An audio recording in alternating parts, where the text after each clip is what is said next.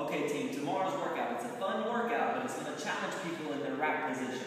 We're doing 100 push presses. We're doing 100 push presses with a light weight, and there's some gaining that goes on with it, but we got to get people warm in their shoulders and flexible in their rack position. So here's how we'll start it off. We got 60 seconds of bear crawl, rest. You got 60 seconds of a three-legged bear crawl, rest. And then with the PVC pipes, we go through our progressions for the hang high pull, okay? Hang high pull starts at the top of the knees, working on extending the hip, opening up the hip, and then back down. You're opening up the hip, stretching out your neck, and then looking back down into it. This will kind of segue real nice because you'll have to clean the barbell up into the rack position to start the workout. Now before we start the workout, we're going to have a mobility session.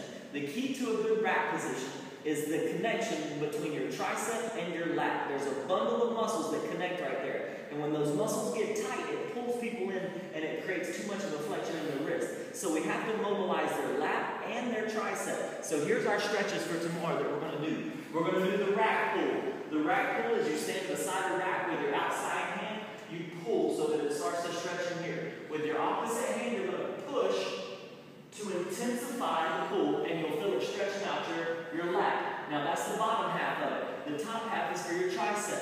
What you'll do is you'll put your elbow on the rig, look up and push your hand down at the same time, so you're stretching out your tricep. You're trying to stretch out pretty much your armpit. That's what's needed for a good rack position. So we have to hit a mobility session before we start the workout. As far as the game is concerned, if you have any questions on this, feel free to give me a call. Our cash out tomorrow, we're doing strict pull-ups, antagonistic muscles. You have a lot of pressing going on this way, so to balance it out, you'll hold on to the pull-up bar and pull yourself into it like this. So you're working on opposite muscle groups. Again, if you have any questions on any of this, feel free to give me a call.